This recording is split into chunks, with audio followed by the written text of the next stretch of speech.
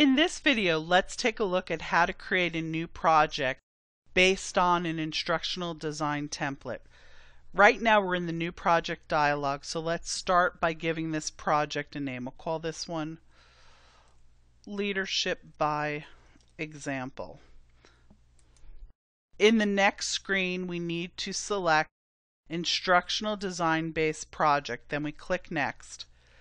And then we have access to all of the instructional design templates available to us.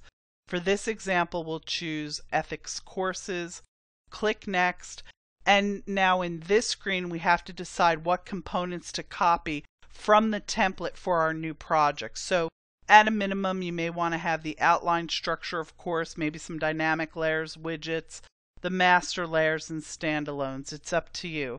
Once you've made these selections, click Next. When prompted, click Finish. And your new project shell will be created based upon that template.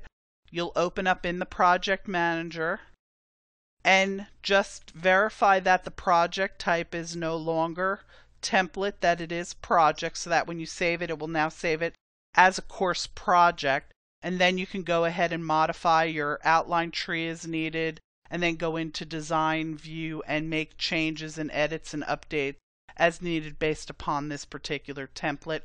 And don't forget, save your project as you work it.